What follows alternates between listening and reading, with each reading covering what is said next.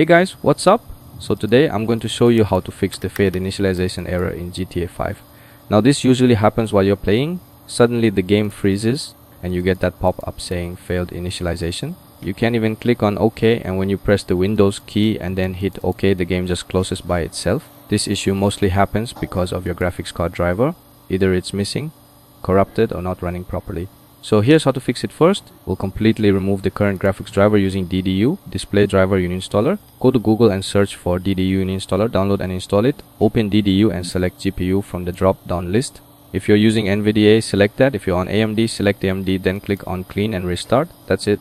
DDU will remove all the old or corrupted graphic drivers and restart your PC automatically. After your PC restarts, go to Google again and search drivers if you use AMD. Open the official website, not third-party sites. Enter your graphics card model number and select your Windows version. Download and install the latest driver.